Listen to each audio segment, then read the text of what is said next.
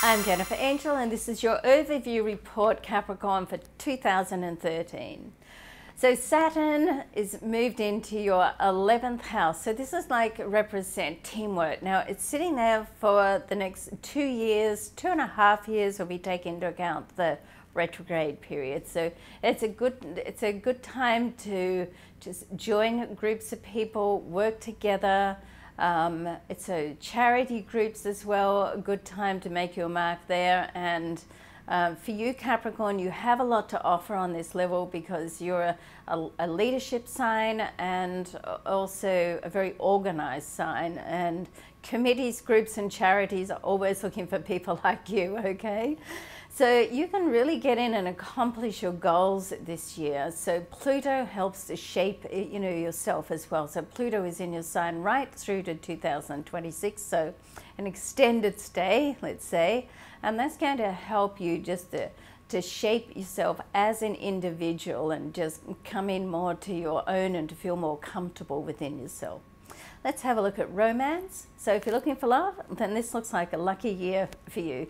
Jupiter mid-year is going to enter the sign of Cancer, which is on the solar chart is your 7th house. This is all to do with love and relationships. So, certainly come mid-year for a year right through to the middle of 2014 is a time where you can meet somebody who's worthy of settling down, let's say, okay?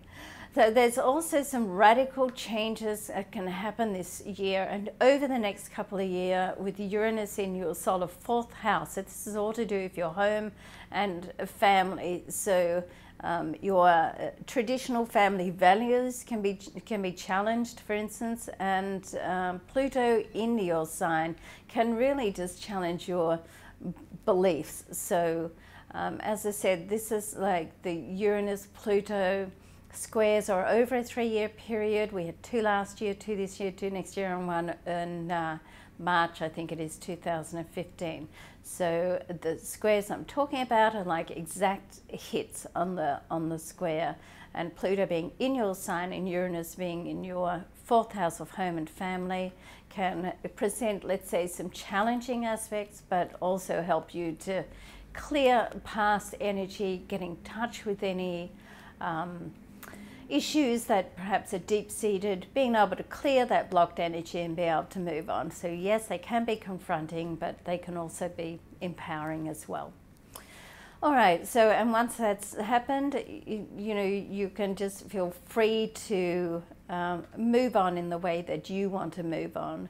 So also with career this year, there's doors can magically open for advancement to take place. There was a sextile that in the later part of November that was with your ruling planet Saturn, and that's going to go right through for a year with a couple of exact degree hits, which can really just be magical for career for you. So never give up hope, Capricorn. Things might move slow, but they are moving. Now, personal growth. You can let go of control. Easier said than done for you, I know, but you can let go of control this year and invite other people in to take part of your life. So if you can do that, then this will all be part of your personal growth this year. Your power month I've put down for January the 11th is your annual new moon, which always signifies the start of your next solar phase. And the Sun and Jupiter also connect in January, which is very good to give your work and money a boost. So we like that.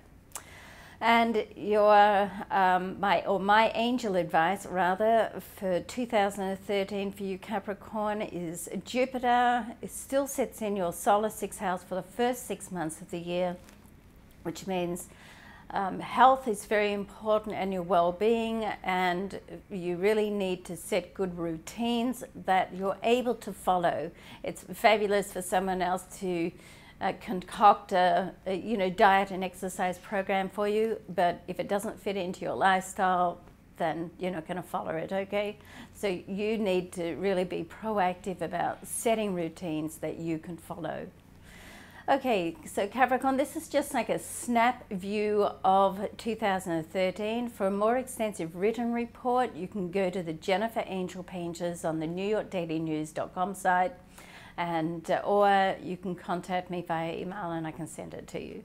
Love and luck to you. Thanks for watching and your support, and I look forward to reconnecting with you on a monthly basis with the monthly reports. Bye for now.